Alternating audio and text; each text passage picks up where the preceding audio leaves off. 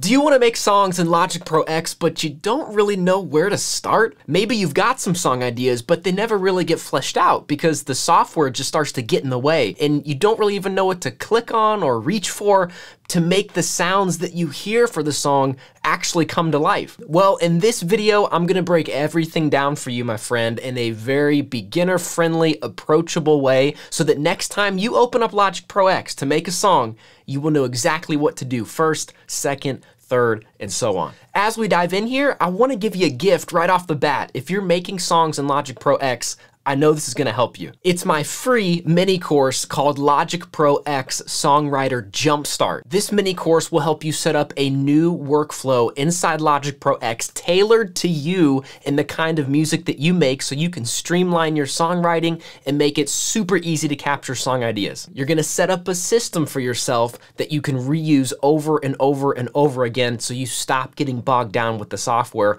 when a song idea hits you. This mini course, again, is free. It's under 20 minutes, and it's the perfect complement to what we're gonna be going through today. So take a second, link is in the description, or you can go to swinemusic.com/logic and get your hands on that free training and set up your own custom workflow inside of Logic. All right, so I'm gonna open up a new project here in Logic Pro, and I'm gonna go ahead and just do an empty channel strip for right now. And a channel, all it is, you could think of it as a bucket for the sound that you want. And we could have different kinds of sounds coming from different sources. So we could have audio that we are recording, because maybe you got a microphone, maybe you got an interface that can take the audio into your DAW, or maybe you've got a MIDI keyboard, something like this, or a drum pad that you can use to trigger sounds via MIDI and access VST instruments that Logic has. You could also be using samples or loops, and inside of Logic, there's already some that come with the software. And so if you're interested in loops, that's up here, and you can sort by instrument, you can sort by the genre, any kind of descriptions. You're looking for something that's clean, acoustic, I don't know, and then you can find something in that. You know what I'm saying? Like, but that's actually pretty fire. You gotta choose your starting point. And I kinda want you to think about how are you showing up in Logic? You know what I mean? Like, how are you creating your songs? Are you typically reaching for a MIDI keyboard? Do you play an instrument, like you got a guitar or something, and so you're usually starting with a live instrument that you wanna record audio into? That's how you wanna set up your channel strips. That's what you wanna reach for. So when you're like, I got a song idea, what do I do? You need to think about what to reach for, all right? That's the first thing. And so to navigate that is pretty simple. You wanna add these tracks, right? Because these tracks are the buckets of sounds that we want in our songs. And so I'm gonna go up here, this little plus button, add track, and this is the kind of track type. To keep things simple, it's probably gonna come down to a software instrument choice or an audio track choice. So I'm gonna go ahead and choose a software instrument because I wanna get my song started. And for me personally, I usually start with something like a MIDI keyboard. And there's a big reason why, because I can think about instruments or sounds that I have for a song idea and I can access them, even if I can't play the instrument. So this is why MIDI is so powerful in my opinion, because it can be like, man, I want some Irish sounding flute. I don't know how to play the Irish sounding flute. It would be freaking awesome if I did, but I don't, and I don't really wanna know. So I can access that sound through a MIDI keyboard to trigger that. So just for example, let's go ahead and start there. Software instrument, create. I've got it already plugged in here, and I'm gonna go over here to the left to try to find some sounds that I wanna start with. Just for the sake of the example, I'm gonna go ahead and try to find that Irish flute because it sounded pretty sweet. I'm guessing that's some sort of woodwind. Oh, here we go, a Celtic whistle. Boom, if that's what you heard, you envisioned, you can find it. And that's what I love about Logic Pro too, is that all of these sounds are already in here. You don't have to go digging too far. The first thing that I'm doing to start my song from scratch in Logic Pro is to get a sound, is to try to get some sort of sound that inspires me to keep going with it. So that's what I'm gonna search for. Gnarly. Ooh. Okay, all right.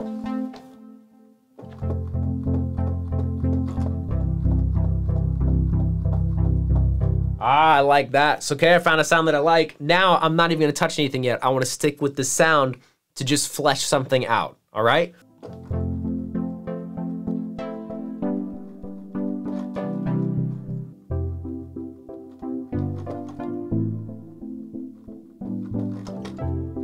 I like that.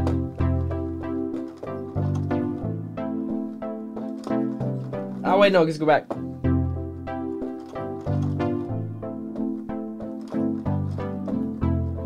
Okay, so I definitely have an idea that I really like. So that's the key point. I'm fleshing out my musical idea because that's where I'm starting. Maybe it's an instrument for you, maybe it's something else. But I'm on my MIDI keyboard and I found an idea because I found a sound that I loaded up that, I was like, oh, you gotta follow that. You gotta lean into that. That's the stuff that's gonna lead you to further songs. It's gonna keep you inspired. And inspiration with song ideas is key to keep fueled up. So I wanna track this down. I'm gonna identify a tempo. So I can go up here, this very top button right here. And if you go ahead and click the record button, you're gonna hear what that sounds like.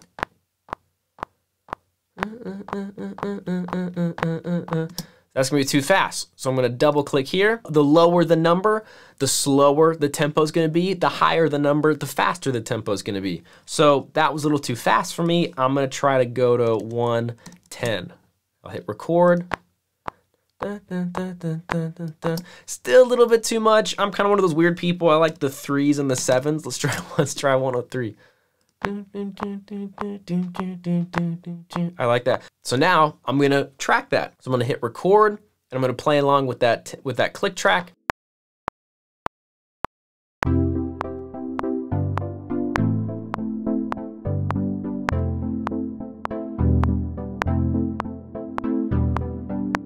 Love it. There we go. So after I've got that captured, the very first thing I'm gonna do is press save. Logic has an awesome autosave feature where it should be auto-saving for you, but I've been burned in the past.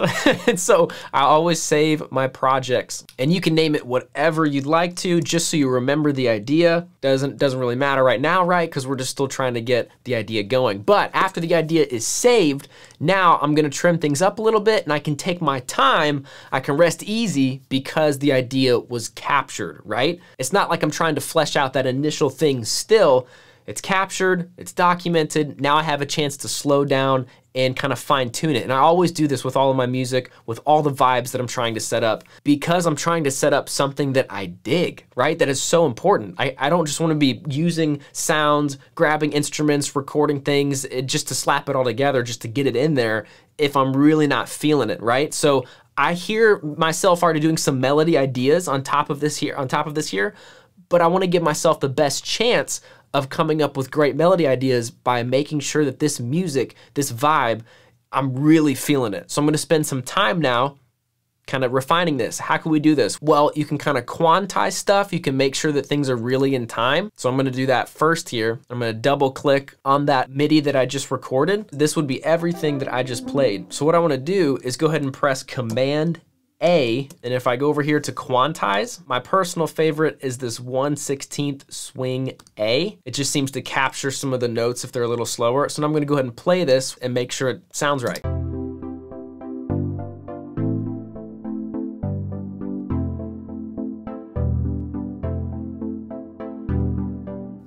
Love it. Now we get to have some fun. A little tip here is you don't just have to settle for the virtual instrument or the audio that you're recording. You can add some effects to it to give it more of a vibe. Sprinkle some more awesome stuff on there. So I'm gonna try to add some effects. I don't even know what I'm gonna do. I don't even know what I'm gonna do. Let's go amps and pedals.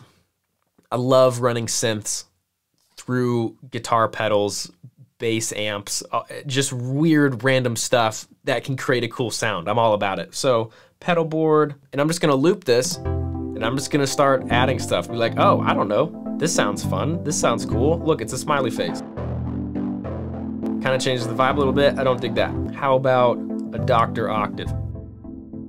Nope, makes it worse. Ooh, it just adds a little bit of movement.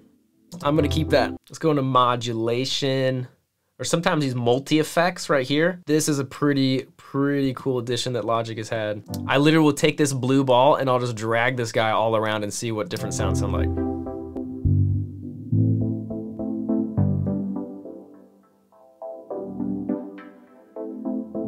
Woo! Here is the before and after of our music.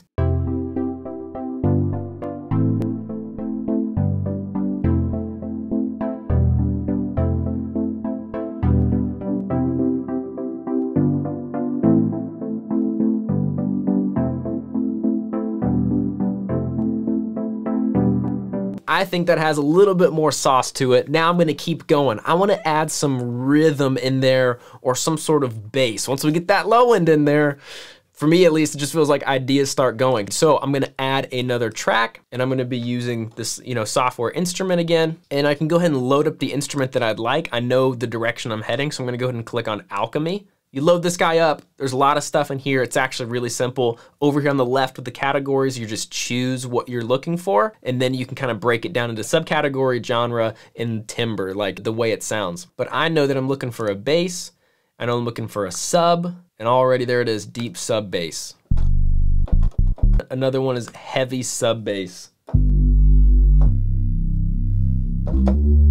Like, come on, that's it. So I'm gonna go ahead and track that really quick.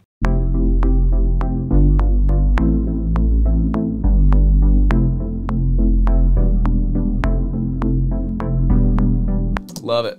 Same thing, I'm gonna click here, Command A, quantize. I'll go ahead and do some volume adjusting, get that bass down. Sweet. Okay, now I'm gonna add a rhythm section. So I'm gonna click Add Track again. You see, I'm just milking this MIDI keyboard all day long. This time I'm gonna go ahead and go to Empty Channel Strip, and I'm gonna head over here to Electronic Drum Kit, and I'm gonna load up one of these kits that has the sounds. And remember, these I'm not committing to as much yet. We're gonna get to production and more detailed sound selection as we go to structure out and build the rest of the song. This is just getting the idea down. This is just getting us started. So I'm gonna try to find something. I mean, I like that. Let's see what that sounds like.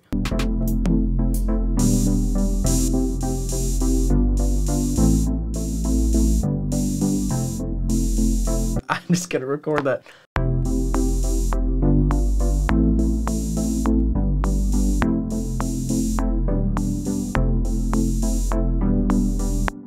Cool. Quantize.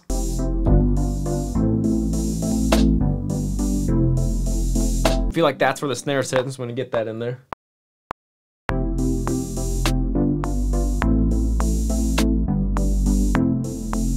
Cool.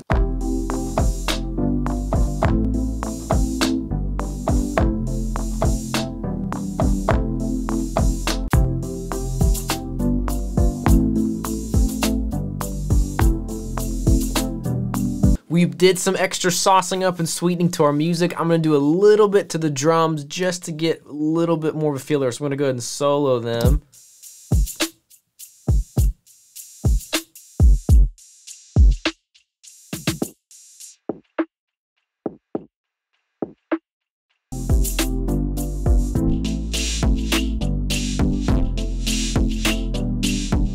Yo, though. Okay, so what I wanna do is layer that. This is, veering a bit into production, but I really wanna make sure this vibe is set. Like, I really like how this is sounding, so.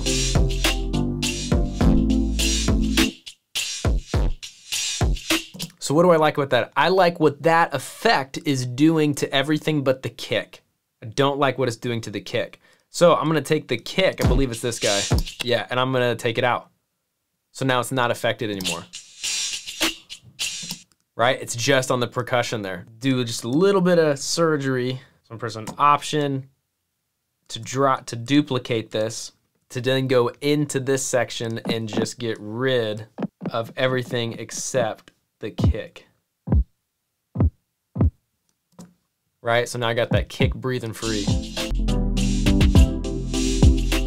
Love it. Okay, so now I've got my vibe, and we were veering a little bit into some production there that was a little bit more than a beginner technique, but nonetheless, I want you to take from this, do what you need to do to get the vibe across. All right, so I'm gonna move on to some melody ideas because we're getting our song started. We've got a vibe that is sounding great to me.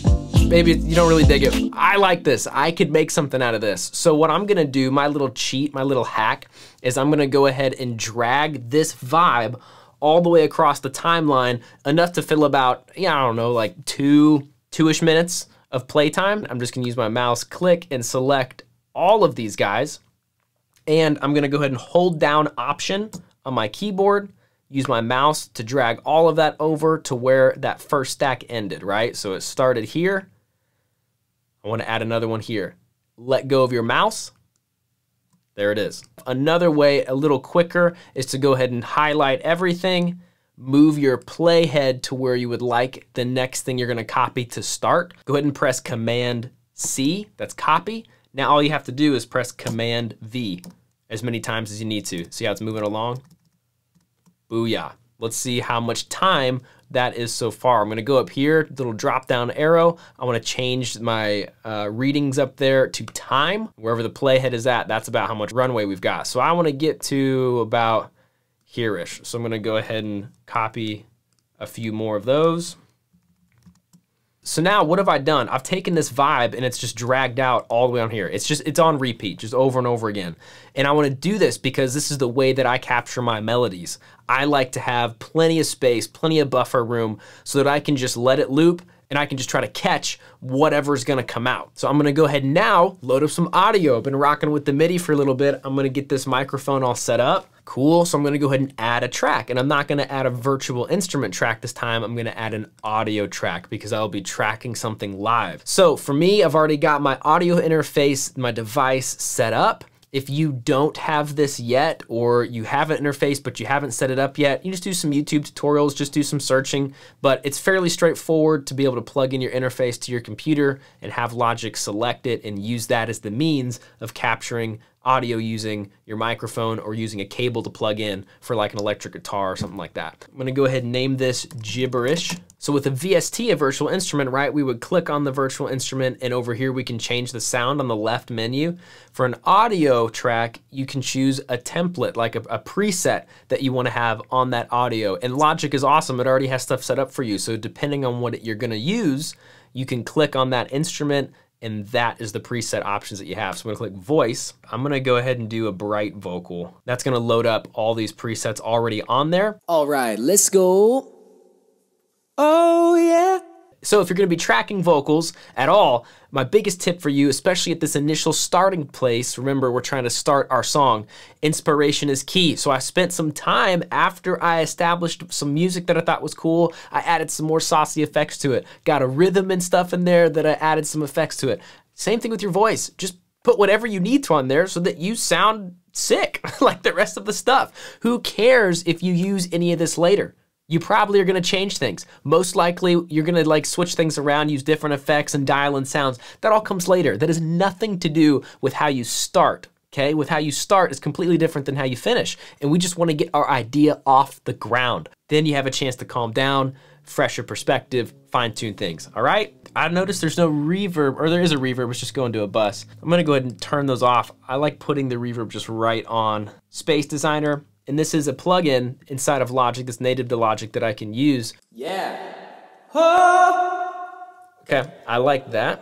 What you need for love. And I'm gonna get some delay on there too. I don't think there's, oh, here we go. I tell you what. Now I'm just gonna go ahead and hit record and I'm just gonna let what happens happens and try to capture some melody ideas. And I cover this step that I'm doing right now in an entire separate video dedicated to coming up with melody ideas using this process. So if you'd like to check that out, I'll link that at the end so you can do a deep dive on that specifically. But I'm gonna go ahead and get some vocal ideas in there. I don't really wanna wait nothing, cause feeling like, oh, this ain't really fall down. You feeling like, hey, this ain't really love now. I've been thinking about, oh, all the time that you wasted. Maybe nothing at all. Ooh, yeah. Ooh. Awesome, so it's imperfect, and that's the whole point. Nothing is supposed to be polished right now. That's why mixing exists. That's why production exists. This is the initial creation stage, and honestly, if I could give you the biggest tip, is to go ugly early. Like, go ugly at this stage and just get and tweak and try and reach for things and let it not work out so that you can find the things that do. The next step is to begin arranging our song and introducing a little bit of songwriting in there so we can get our concept down to spark lyric ideas. So this blocky looking Logic project that we have right now will turn into peaks and valleys of verses and choruses and bridges. And that's exactly what we're gonna cover in part 2 of this series.